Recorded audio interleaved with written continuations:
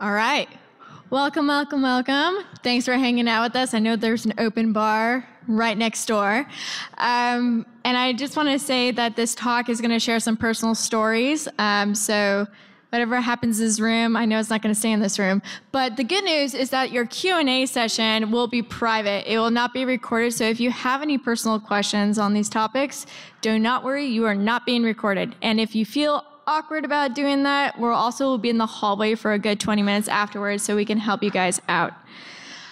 So before we begin, I just want to say that overall, in infosec, we all work really long hours, and not just that, we work all the time because that is security. It's all hours. And because of that, we all run into depression, burnout, and as well as anxiety. So I'm going to let my wonderful panelists next to me introduce themselves. I'll start. I'm Susan Peediyakkal. I am here as a representative of Mental Health Hackers. I am their Chief Wellness Officer.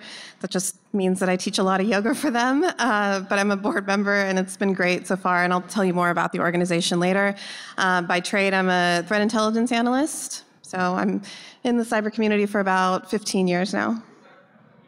Hello, everyone at BSides. This is actually my first BSidesSF, so it's a great group out here. So thanks so much. I've seen you guys on Twitter, so it's been really great. So you guys are doing really great things. So really happy that everyone took the time out this afternoon to think about yourself and mental health and what it means to be well in this hacker's world.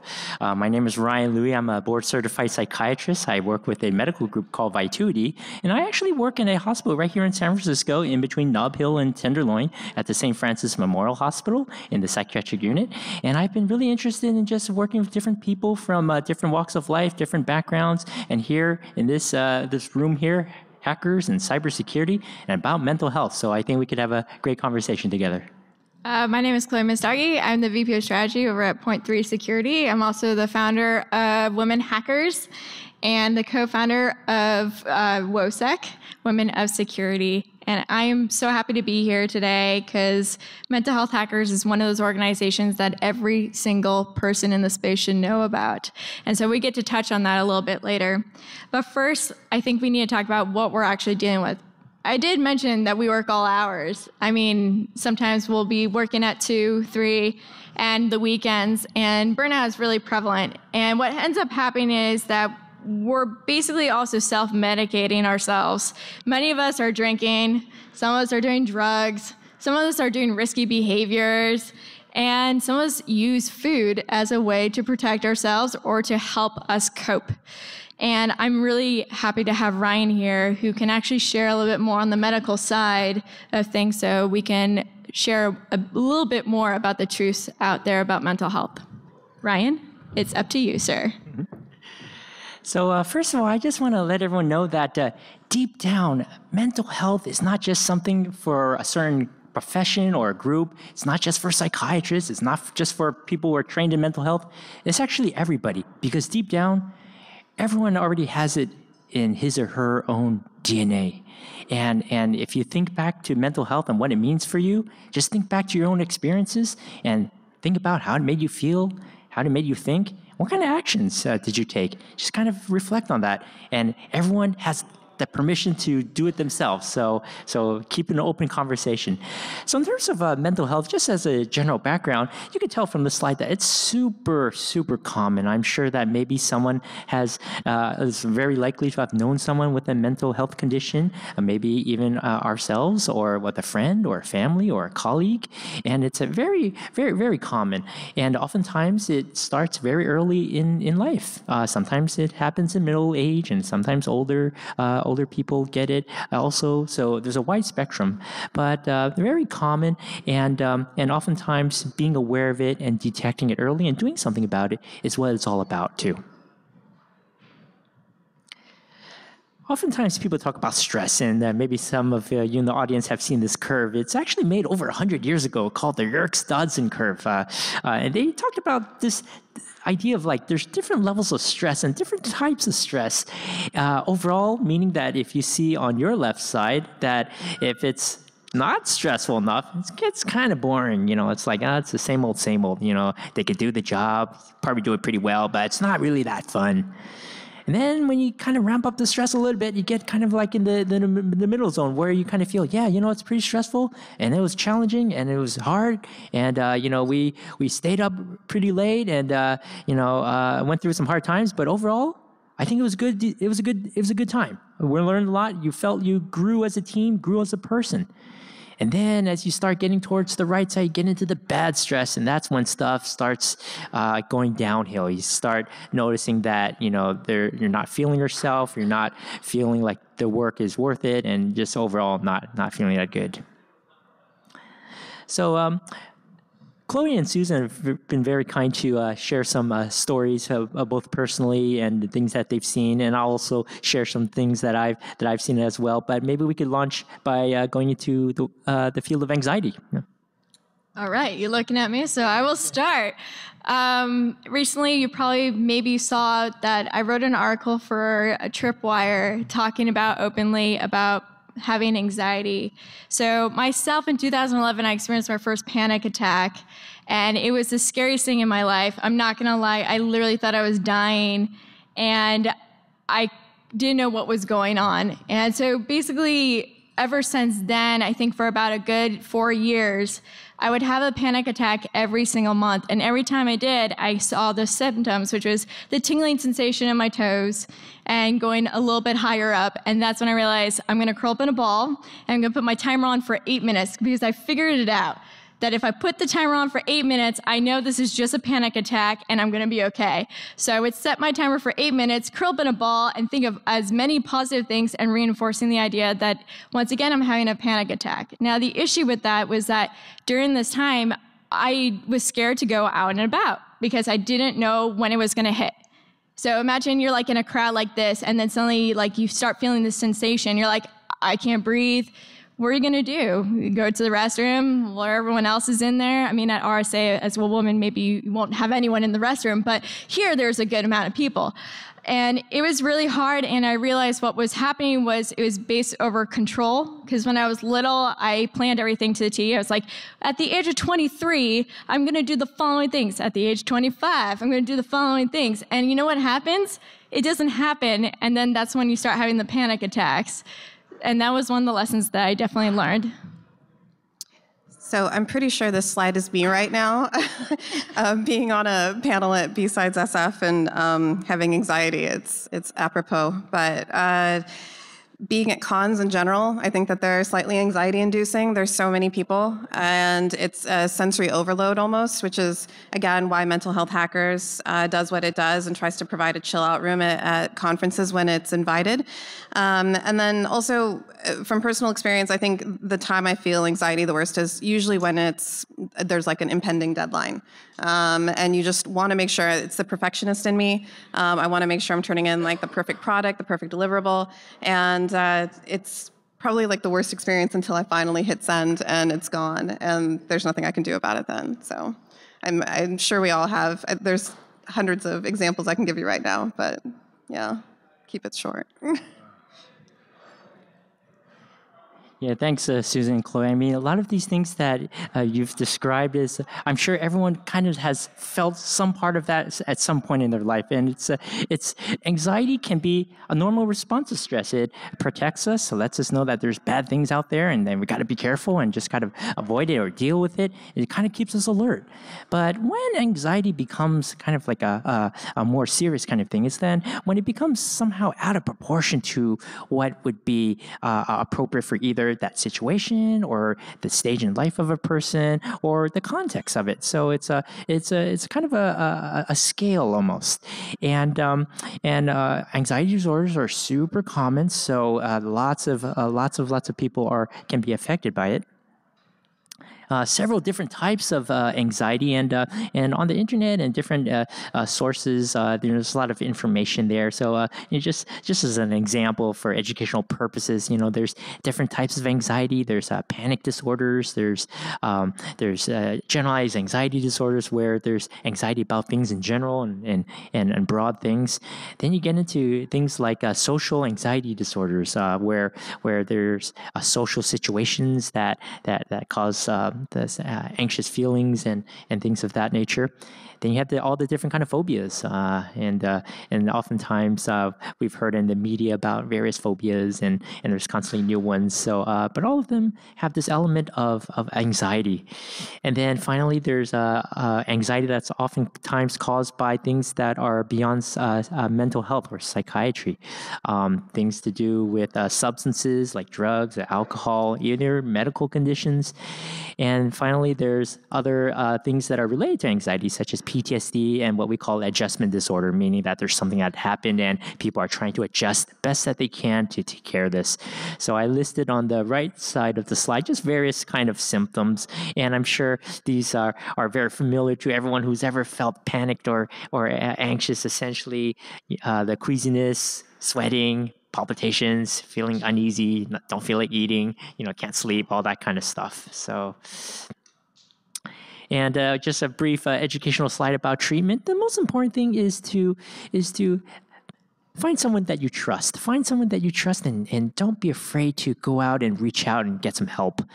This could be a close friend, a close colleague, a mentor, someone that you could go to say, hey, there's something going on. I want someone to talk to about this kind of thing. And maybe after speaking and self-reflecting, take the step to seek a professional. It could be a mental health professional, a physician, and get a check so that you could make sure that you're not missing anything that could be more serious. And they could work with you to find a program that's appropriate for people in terms of their lifestyle and what they like to do. And there's lots of different tips on how to handle anxiety. And the general thing I like to tell people is find something that you feel that you could do on your own, that you can feel happy about, that you feel satisfying, and that you feel personally rewarding, because deep down, that's what's going to keep you going when things get tough. You want to be able to make sure that you could do the things that you enjoy. And of course, get people involved, get people that you trust involved, get doctors and physicians on board, and get it all comprehensively moving forward. Okay. Then we're going to talk about some depression. Guess I'm going first again. Okay, so I've never been clinically depressed. And so what I've gone through is episode depression, which is from an event that occurs in your life where suddenly you get depressed, if symptoms of depression. For me, I had a breakup with someone that I loved so much, and it hurt me really bad. And a week later, I lost my job. So I was just a disaster in a sense. Like, I was crying like every single day. I was putting on weight, trying to like put some sort of barrier around me some way.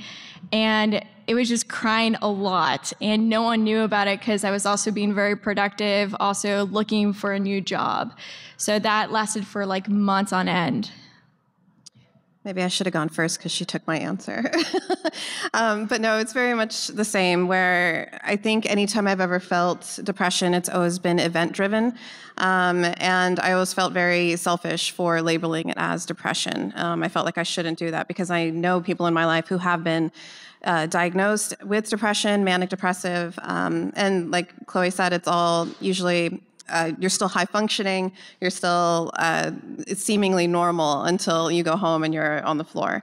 And it's always been like breakups or a job related, having some sort of failure at work, family induced. But yeah, it could be any of those things, but I'll leave it to Ryan to talk about actual depression, like the symptoms and everything. Yeah, Chloe and Susan brought up a great point in that the idea of depression, there's always going to be some points in life definitely that, people feel down. There's going to be ups and downs for sure. And oftentimes people ask, hey, is this like actual depression, or are we just feeling depressed, or just feeling kind of stressed? Like, how does this all kind of work? In many cases, we have a common language in psychiatry to clinically diagnose something, but in actuality, it's all the same biology. We're all the same molecules. We're all the same cells inside our body, and it's a gray zone actually to be able to say, like, what's kind of like okay stress and what's kind of like super stressful and what's clinically serious, it's oftentimes a gradation. And to be able to know where each person is in terms of his or her own life and what feels right and what doesn't feel right, I think each of us knows ourselves the best. So just kind of keep that in mind and keep an open mind towards being aware of oneself, and we could get places. So, but in terms of psychiatrists and then people in the mental health field, in terms of what actually depression is, that is the Diagnostic Statistical Manual called the DSM-5, and it's the manual of all the clinical diagnoses. So, we have criteria that are used to actually diagnose depression. So I'll leave this up here on the slide for everyone to read. But essentially, it's stuff like don't feel like hanging out with people, don't feel like doing things for fun, feeling kind of guilty, not just guilty, but inappropriately guilty, maybe too much guilt about stuff that happens. It feels like, you don't want to, hang out with people. If you're having problems concentrating, you find like you're eating too much or either too little. Same for sleeping too much, sleeping too little, hard to get out of bed, hard to get started. These are some of the things that people kind of describe.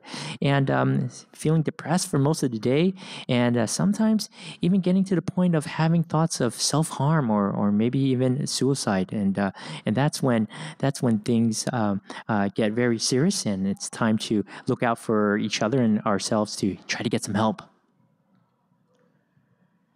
And similarly, the symptoms, some of these are physical manifestations, like in terms of what our bodies feel when we get depressed. And again, oftentimes these are felt in other kind of mental health conditions as well. They kind of overlap with anxiety and depression, but it all points to the fact that we're human bodies, we're human beings, and everything that affects us in one part of our mental health oftentimes kind of leaks over to other things. So again, we talk about things like feeling depressed and down overall. So I'll leave this up, and I think these slides will be available for people, and certainly you can contact us and we'll send you a copy. So. And treatment-wise, overall, it's the idea of don't do it alone. That's the general message. Find someone you trust, get the help of a professional, go see a counselor, a therapist, someone that you could talk to, just so that you're not by yourself, so that you got people around you, you got a team. Just like here at BSides, no one's doing cybersecurity or hacking and things like that. No one's doing it by themselves. Although it's an individual endeavor, deep down it's a community effort. So you think about everyone in this room, everyone sitting here. So this is what we do. We all do it together. And the things at the bottom are when we talk about when things get really serious in terms of danger to self, danger, self-harm. So these are some of the flags that we could look out for ourselves or for our colleagues in terms of what to look out for, and things like wanting to end things, maybe getting things organized, preparing for things, maybe by their change in their behavior and maybe their outlook or the way they do things and the way they say things. So just kind of looking out for everyone. To continue with the talk about suicide, I think many of us have lost someone in infosec because of suicide. And it's really important to talk about that there's two different types of suicide, and usually we don't really know about this. The first one is an active thought. An active thought is like today, next week, next month, next year, I'm going to take this many pills on this one day, and I'm going to end it all. Now, another one, it could be sudden, where you're like, you look for a blade, you see it, and you're like, I can't do this anymore. Like, this is it. I've had thoughts. This is the time to do it. That is one of those things that is an active moment. Now, there are suicidal tendencies and passive thoughts. Passive thoughts can be anything from I'm going to not look in my rear window, my mirror, and I'm just going to go and merge into the lane. And if I get hit, I get thrown, and I die. And this is great for me because I don't want to do this anymore. Another thing could be not looking when crossing the street. These are other ways to spot suicidal thoughts. And I'm pretty sure that most of us at some point in our life know someone who has gone through something like this, or ourselves as well.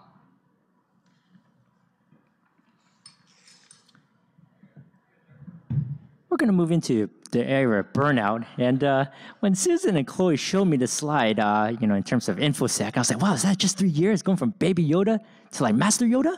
and like to be a Jedi Master. But overall, it points to the general idea that there's this thing called burnout. And essentially, let's talk about what burnout is. I think everyone kind of knows to some degree, like, what it sort of feels like in terms of burnout. I kind of liken it to this, like when your cell phone battery, like for me, let's say I'm tweeting a lot, and then it goes down to 10%, 5%, 3%, starts turning red, starts blinking, the screen starts to dim, and then I can't do other functions. Everything runs really slow, and my phone suddenly knows that they just need to preserve the most basic things, make phone calls, send messages, and somehow get whatever data if we can. Something like that. We got to make the most of what's going on. So for burnout, it's when the energy is essentially all drained out. Emotional depletion is one of the features. It's the idea that just drained. It's a flashing red icon on your cell phone. Detachment and cynicism. Oftentimes people start making off-color jokes and making comments about different things at work or about life in general or about different problems. And then it starts to become something noticeable that they're kind of detached from their work. Low personal achievement. It's the idea that, hey, this when I first joined, this job was really fun. I was really excited, wanted to do great things in the world and build my career and kind of go forward. But after a while, it kind of levels off a little bit and maybe even kind of goes downhill in terms of like, hey, it's not what I thought it was anymore. And then depersonalization. It's the idea that it's not connected to you as a person anymore. Some people describe it as like looking at yourself in a film or looking at yourself as if you were an exhibit at a museum or something like that. So all these things are signs of burnout. And interestingly, burnout is not part of that DSM-5 manual that I talked about. It's actually a condition that's not officially a psychiatric illness, but some people think that it's on its way to depression. But whatever it is, it's affecting people's lives. And so I was going to interrupt. Sorry. So we were going to share personal stories about this, and I really wanted to make sure I spoke on this one because this is the one that I experienced most recently. So I was with a consulting company. I'm not working right now for this reason, for burnout specifically. So I was with a consulting company for 14 months. Jesus, 14 years. And that whole 14 months, I didn't have a single vacation. I didn't have a day off. I took 3 weeks off to go do my reserve duty, and they counted that as my time off when I asked for time off. They were like, well, you just took 3 weeks off. And I'm like, to go serve in the reserves? I mean, that's not really sitting on the beach with a drink in my hand. So I tried to ignore it, kept trying to ignore it. I was like, let me just make it to 1 year, made it to 1 year. I was on a client, had a project going on. I was like, okay, let me just make it to the end. And my body, Ryan talked about physical manifestations, and my body was just not going to let it happen anymore. So come July, I was having a migraine every single day. It's just literally as soon as I woke up in the morning, it was migraine. And I kept ignoring it, took my migraine medicine. Later on, about a week later, I developed a facial twitch. And I went to the doctor and I was like, I can't get this to stop. And he was like, that's because you're about to either have Bell's palsy or have a stroke. So that was the day that I put in my 2 weeks notice and I quit my job. And I have no regrets about it. I knew that it was the right thing to do. I had the support of my friends and family. When I tell people about it, they're like, good for you. It was just something that was necessary. And I needed to that was one of the reasons why I really wanted to make sure I spoke today, because I was like, it's just something that we want to keep pushing through and ignoring, but after a while, like, you just can't anymore. That picture was literally me. So, Chloe, I don't know if you have any. Before I went into infosec, I was in humanitarian work, and that it also included education. I was placed in Oakland, a school district, to work with special ed kids, and I was not trained. I had kids that were being prostituted at the age of like 8 or 9. I had kids that were being stabbed multiple times, like in other places of their bodies, so anyone would be able to notice it. I was dealing with kids that saw someone get murdered in front of them, and I was not trained for this. And I remember just being so burned out, because not only that, but people quit all the time in special ed in Oakland because there's no resources for you, and you're like, where did the money go? And the thing is that with that burnout, people leave, and then you take on their cases. So suddenly I had 12 kids, and then suddenly it went up to 42, and I was not doing good. And if you heard a little bit earlier about being in a car and you're looking in a mirror, you're like, well, what happens if I just don't look when going to the other lane? And that was the moment that I realized, like, okay, I'm burned out. I need to get out. This is not good for me if I'm having these type of thoughts. And yeah, the same thing. You recognize it, but sometimes it's too late. And it's really important to recognize that now. Yeah, and the idea of recognizing it now, doing something now, that's so important. Like everyone here is at this session, it's the last day of BSidesSF. Reflect on the people that you've met here. Reflect on the sessions that you've been, the ideas that you were thinking about, and think about what this means for you and where you like to be. Checking in with yourself constantly is a great place to start. So that's how we could start to tackle these ideas and things. I believe in the power of stories. I think Susan and Chloe have shared very powerful stories with everyone. I'll just leave this slide up, just general physical signs and symptoms of burnout, things to do with behavior, emotional signs. But I think overall, from the stories that we've heard, I think that encapsulates very well about this idea of what it means to feel when you feel burned out. Oftentimes people talk about what's the difference between stress and burnout. And this is a slide that we got off the internet there. But in general, sometimes it's kind of gray and sometimes it's kind of hard. There's no delineation in terms of stress and burnout. Oftentimes one goes on to the other side and the other one comes on the other side. But in general, stress, as we talked about that curve, there could be good stress, bad stress, everything in between kind of stress. When it becomes burnout is when you start hitting that red battery. So the red battery, flashing battery, got to do something. So,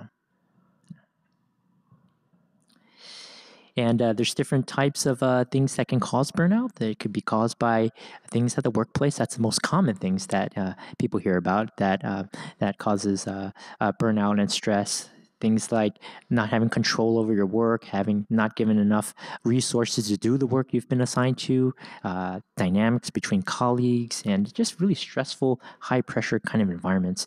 It could also be caused by lifestyle kind of things, like maybe things in terms of not being able to turn off when you go back home. Like, you're clocked out, you're done with your shift, but you're back at home when you should be enjoying stuff with your family, but then yet you're thinking about work and checking your phone and trying to do stuff like that. Sometimes it's built into each of us, and we talked about that idea that everyone's different and everyone has a different level of threshold for what stress is good and when's bad, and sometimes this could be built into our own DNA, our own personality. So being aware of that and what works for us and what doesn't is oftentimes a big step to go forward.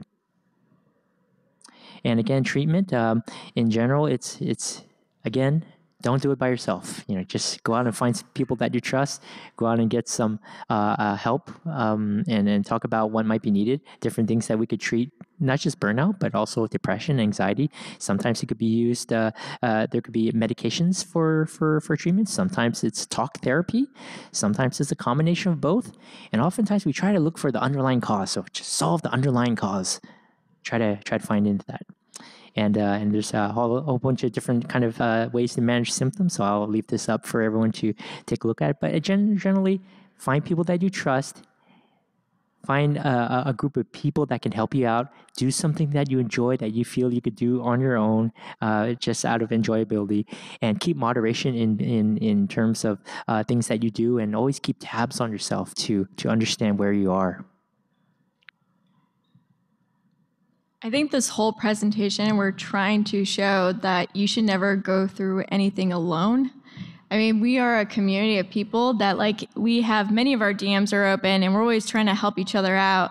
And I think that's one of the things that keeps us in this room and keeps us going to BSidesSF. It's the community and we need to be part of that. And just note that, it's very hard to talk openly about your situation, but there's plenty of people out there that are willing to look into and help you out anytime you want. Sorry, dry throat. Next one.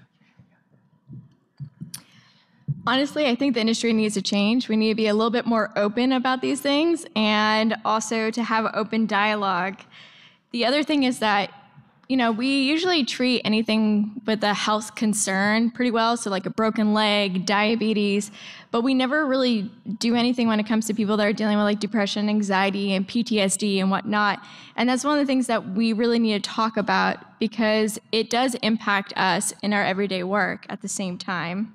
And we're still going through the stigmatisms that come with mental health as well. So like I was saying, share your experiences is going to be really important, but also what you can do is reach out to the resources that we're going to share towards the end, and also note that you can actually build a support network yourselves too to help each other. So everyone has someone that they can call when they need someone to talk to. Now, change in the workplace, like I said earlier, if someone has a broken leg, you take that seriously. You're like, you can stay home. You can't walk. It's totally fine. But we should also do that when people are dealing with some things and mentally. And that's one of the things that we need to change, because a lot of us, when we're going through something, we don't tell HR, we don't tell our manager, because we're kind of where we're going to get fired. Let's be real. And that's a real problem. But the other thing is that if we don't say anything, then we might end up getting fired because we were dealing with something and we're not getting the right treatment that we need. So just remember that if a company is not going to help you out at all, you shouldn't be working there, period. And before we actually basically announced that we're going to be doing this talk, we started doing research ourselves, and we asked the community, do you have any employer that has helped you with your mental health? We got 0 responses.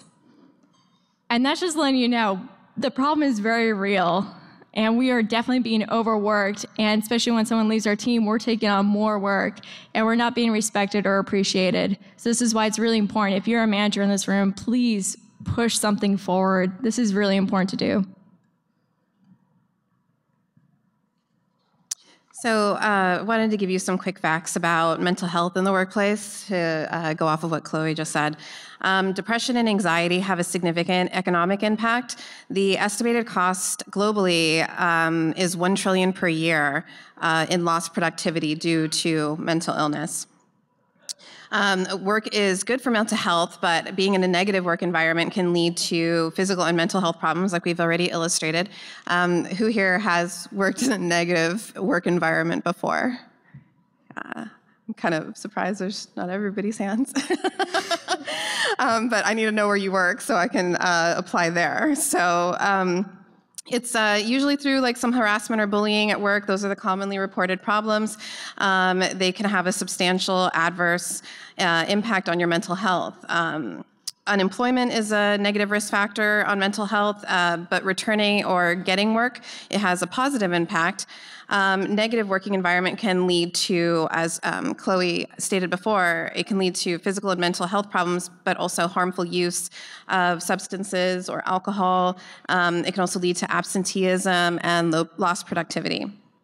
For every $1 that's been put into a skilled treatment in a company, they see a common return of $4 in improved health and productivity. So it's a 400% return for any company that does invest in these kind of programs. So to move on to that, we don't want to present just or bring light to this problem. We want to potentially give you solutions too that you might be able to take back to your employer, or if you are a lead in a company, maybe take these initiatives back. So some of the changes that you can do in your workplace, give your team flexibility. So you want to invest in mental health in your workplace and you're not sure where to start, let the employees choose. So one option is potentially a monthly stipend that can be used at their choice for therapy appointments, massages, meditation apps, gym memberships, spa days, and then potentially healthier working hours. So we had talked to someone about how they were kind of drowning at work, and their supervisor recognized this and changed his work hours, and he was almost instantly happier and healthier. So everybody has like different rhythms. Some people are early birds, some people are night owls. Having that level of autonomy at your work sometimes really helps and resonates with the people, and it's apparent in their productivity. So next slide, we talk about getting employee buy-in. And so there were several companies on Inc.'s 2019 Best Workplace list that said that they offer monthly and annual stipends, but employees don't always take advantage of these benefits, even the short-term ones. Short-term services for people struggling with perhaps like addiction, or personal problems of some sort. And so only half of the employees were actually aware that they were given this benefit. So awareness to your employees is huge if you do offer these programs. And getting employee buy-in is easier in smaller companies usually because of the tight-knit culture that they have there. And having leadership, again, as Chloe mentioned, that's open about their own struggles with mental health. So if you have, I mean, even if you're not in a position of leadership, just being open and vocal sometimes just helps everybody else. Employees that see that mental illness isn't shameful can be managed and more likely seek help before they're in crisis and potentially lose their jobs. So next slide. So one of the other things an employer can do is making it easier to get help. So opening the workplace dialogue is one way, and teaching coping strategies is another. You can go a long way in aiding employees' mental health, and sometimes people just also need professional treatment, though. So while most health insurance plans cover some mental health care, therapy can be very expensive, even with the insurance. So one of the things that they're doing to close the gap is companies are turning to online services. And then to the next point, they're actually bringing in-house professionals. So there was an Illinois-based accounting firm that provides all of their employees with access to a psychologist on the company's dime and during the company time at their location. So it makes it super accessible for the employees to take advantage of. And the company also started bringing in a certified life coach to work with employees at least once a year. And it wouldn't be a talk at a cyber conference unless we mentioned metrics at some point. So how would you measure that this is actually working? And I mean, the programs sound good in theory, but it can be difficult to measure their success because how do you measure happiness? And there are a few things that you can do, potentially track productivity, the quality of output, as well as the turnover rate and absenteeism. Next slide. So I told you I'd talk to you about mental health hackers a little bit. I was privileged enough to be at DerbyCon 8, and it all began out of a tweet. Our illustrious CEO, Amanda Berlin, InfoSister, a lot of people know her as InfoSister on Twitter. She's just amazing, and she's spoken about mental health extensively. She's done many talks at CyberCons about them. And she saw that this was a problem, and she wanted to present a solution. So she went to the creators of, people who run DerbyCon, and they were super supportive, and they gave her a room, and they said, you know, have a mental health village. And she invited me to teach yoga, and I jumped on the chance to go to Derby and be able to do this for her. And that's where it all began for us, was DerbyCon 8 in October of 2018.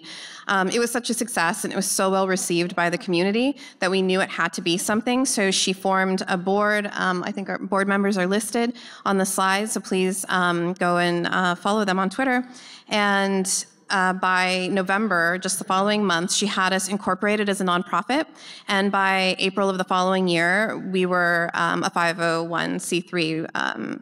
We received our status on that, which was amazing. So our goal is to have hackers helping hackers, and we kind of say it's AA for mental health.